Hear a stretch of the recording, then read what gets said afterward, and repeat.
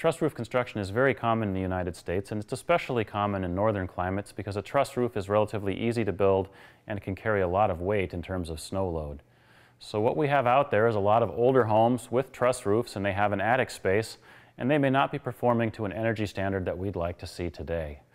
And this is one of these areas in a house that's sort of out of sight, out of mind, and if your attic isn't performing well, if your roof system isn't performing well, it can be a tremendous energy drain and you may not know it. And so what we have today is a special treat where we have an energy rater on board, and he's going to be exploring an attic with us, so we'll be seeing it through his eyes, and he's going to highlight some of the performance issues you may find in an older attic. In addition, we'll be doing a short building science demonstration that's going to talk about how air leakage affects a house and how particularly it works in an attic in wintertime.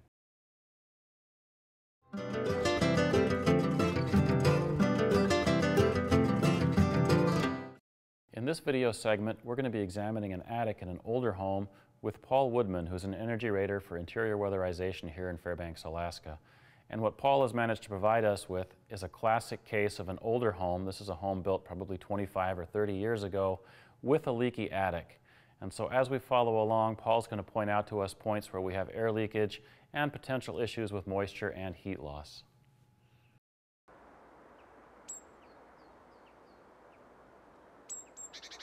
First thing we notice on the ceiling is we've got some ghosting or some dark staining on the ceiling here. The dark staining is caused by differences in temperature and moisture levels.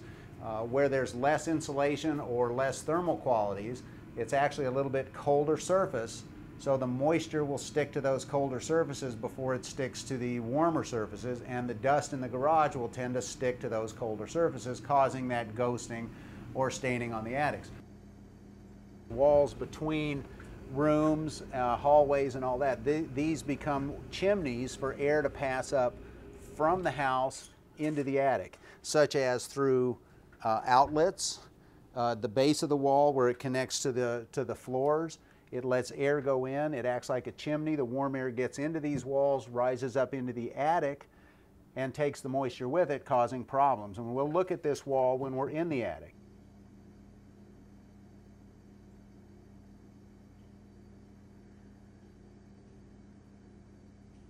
This is a top plate between the garage and the house. This is a 2x4 wall running through here, and so we've got penetrations here where the wiring goes through the top plate.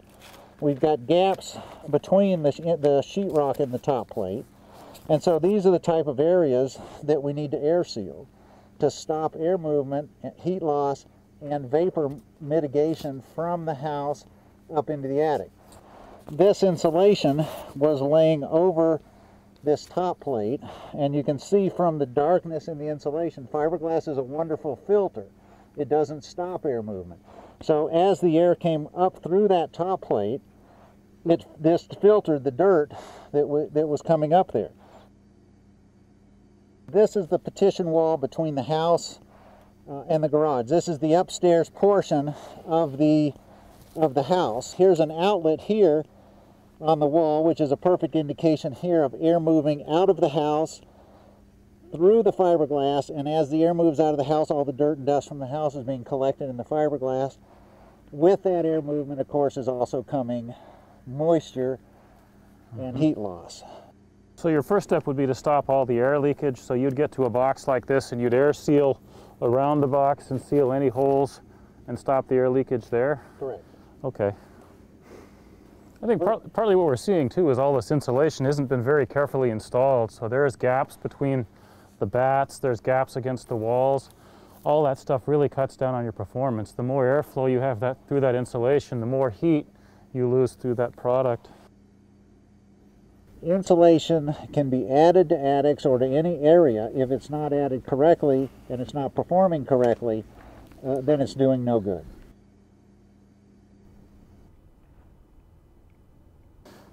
Nasty stuff. You should be seeing in an attic without these air loss problems, or an attic that's properly constructed, you won't see, when you pull back your insulation from around light fixtures, interior walls, you won't see that staining. The insulation will be clean, and you'll have some type of air seal there. We look around the furnace here. This should be interesting. we can see again we're pulling out very dirty insulation, and we've actually got a hole here where you can look down into and put your hand down to beams and open areas with no vapor barrier around that furnace stack. So these are all items that can be flashed, sealed, and caulked from the garage. We also have ducting in this garage. Oh yeah. In this attic, which is not typical of Fairbanks, but is very typical of other areas throughout Alaska. So it comes right up from below us, correct? And then goes over into the house?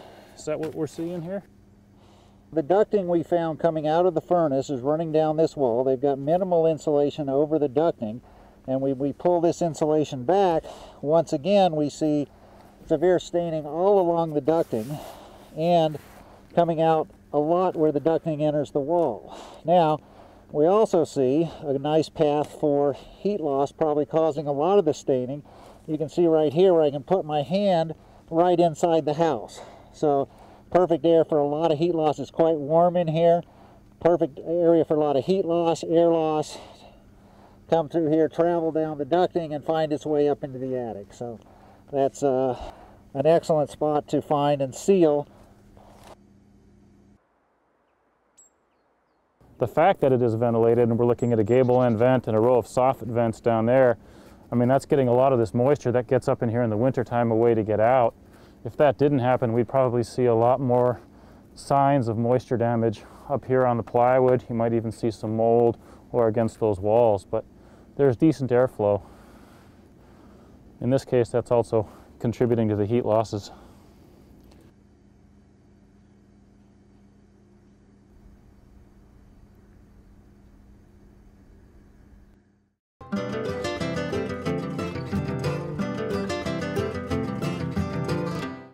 What does air leakage really mean, and how does it work, and how does it affect building performance?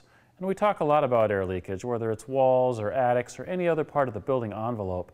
But the next step is to understand how air leakage works and why it does some of the things it does. And so we have a building science experiment set up that will hopefully illustrate a little better how air leakage affects the house and especially the attic. What we've created here is a laboratory model that we're going to use to demonstrate how air leakage works in wintertime. And the phenomenon we're concerned with is called stack effect, because stack effect is often the single greatest driving force behind air leakage in houses in winter. So what we have is an aquarium filled with water, and that represents our winter environment. And we've got a plexiglass box here filled with colored oil. That represents our house. Now, it takes two things to produce air leakage. It takes holes, and we have the potential for holes here with the ports in our box. And it takes a pressure difference across those holes to provide the incentive for air to move through the hole. And this is where it gets interesting. How do we get a pressure difference? Well, what happens is when it gets very cold outside, let's say it's 40 below outside, and inside it's 70 above. Well, that's a 110-degree difference in temperature. What that difference in temperature does is it creates very cold, dense, heavy air outside in relation to lighter, more buoyant air inside. That's your pressure difference. This difference in air density between outside and inside gives us the pressure difference that we need to produce air leakage if we have holes. So the next step here is to create some holes.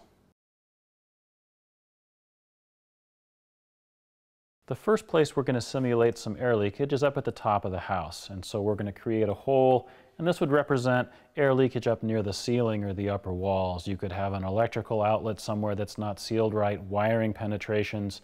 There could be a hole or a detailing issue with the plastic vapor retarder. There could be air leakage around a can light or a chimney. So here comes the first hole in our perfect box. Well, nothing's coming out. Well, the simple fact is, in order for something to come out, something has to come in. So we have to produce another hole somewhere in our box. So now that we've got holes at the top of our building, we're going to create some holes down at the bottom. And what we're going to simulate by opening this bottom hole here is air leakage coming in through holes in the rim joist, any holes down low around electrical outlets on that base of that first floor, air leakage between the wall plates and things like that. So I'm going to go in and create some air leakage down low.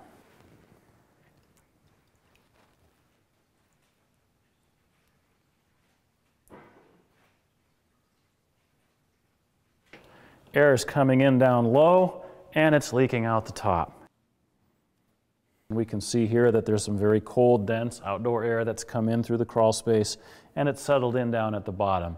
As that air warms up, it heats, it rises, and gradually it works its way to the top. And you have this continuously ongoing cycle through stack effect where air is leaking out the top, coming in at the bottom, and you're paying for that, so you're losing some heat. Now we've closed the hole at the bottom. The hole at the top is still open. Remember, in order for something to come out, something has to come in. We're going to open a hole in the middle and see what happens.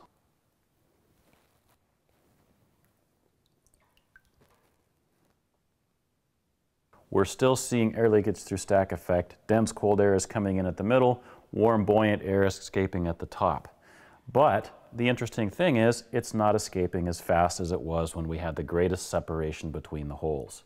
Now let's see what happens when we open a hole at the bottom and a hole in the middle, and we close the hole at the top.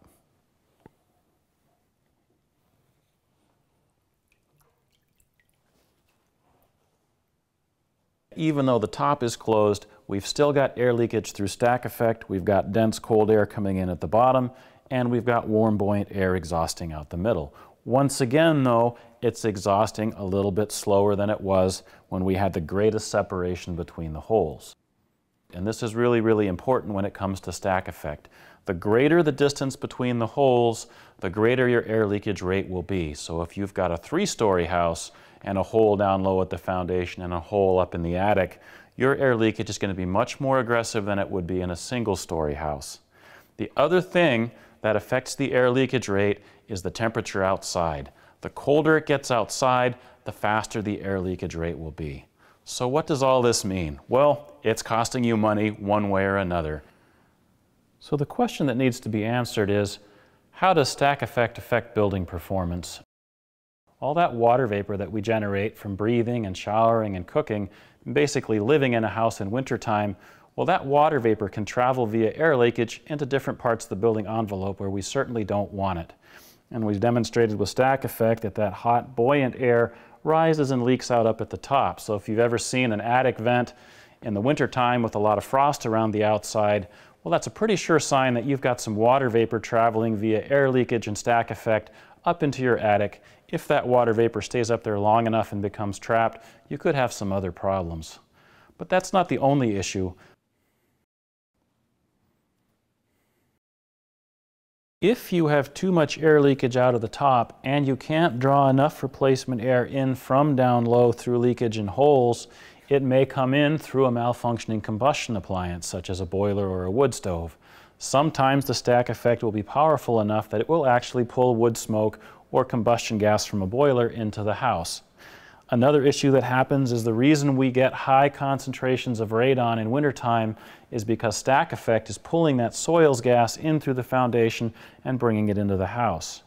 Another good example of stack effect at work, when you've got too much air leakage out the top, is when you're bringing in sewer smells because a trap has dried up. While stack effect can't get enough air from other places, it's drawing it through the plumbing system, bringing that sewage smell into the house.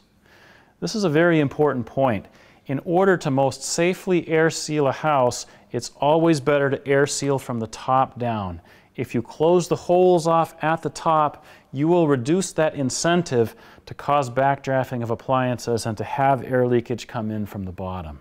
If you air seal from the bottom first, you're making a tighter house, but you're still leaking out of the top, and your chances of backdrafting an appliance or causing other problems are much greater.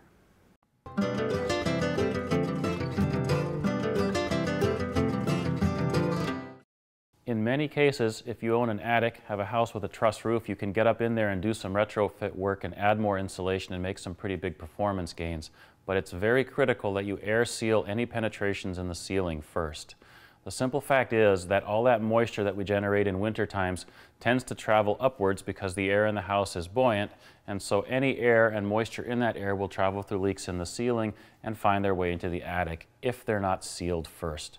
So we're going to take a look at some photos that show some of the problems that can take place if an attic isn't properly air sealed, and also some photos of what an attic looks like after it's been insulated.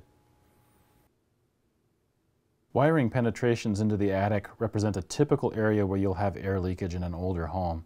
Generally speaking, these areas weren't sealed, the holes were drilled, and the wires were run, but no extra effort was made at all in terms of air sealing.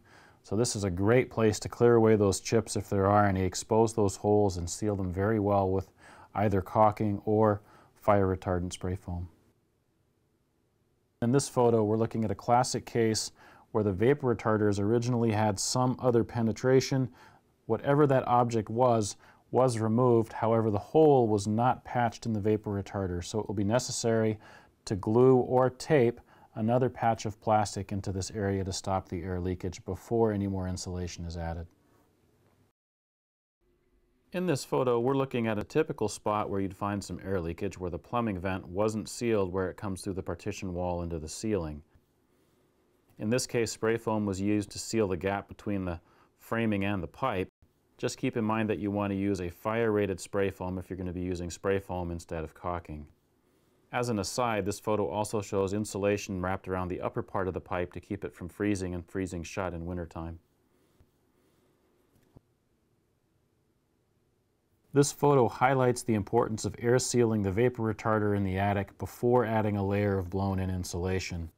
The discoloration in the cellulose and the sunken area in the center of the photo indicate that there's a hole in the vapor retarder and air leakage has been traveling from inside to the outside through the cellulose insulation for some time.